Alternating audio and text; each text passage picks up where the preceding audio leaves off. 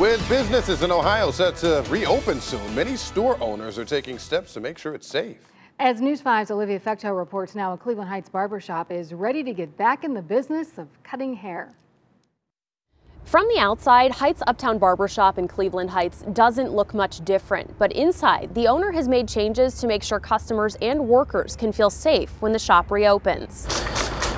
Ron LaRue is no stranger to keeping things clean. After each haircut, easily be wiped down.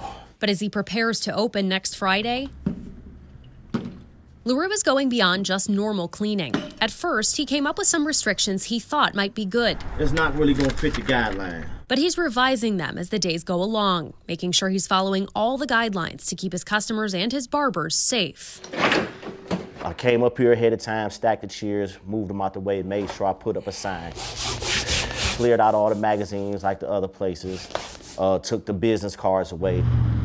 Heights Uptown Barbershop has been closed since March 18th. It was kind of depressing at first. LaRue says it was a big change. From being a person to get up every morning at the same time, going to work, to just sitting around the house doing nothing, it was kind of stressful, not to mention losing your income.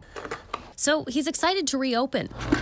He says customers are too. Texts and the phone's been going rapidly. That's all I can say. Everybody knows. But he knows it'll be different. No places for customers to wait. Wearing the mask every day. We was already familiar with the gloves, but wearing the mask, trying to advise the customers to wear the mask.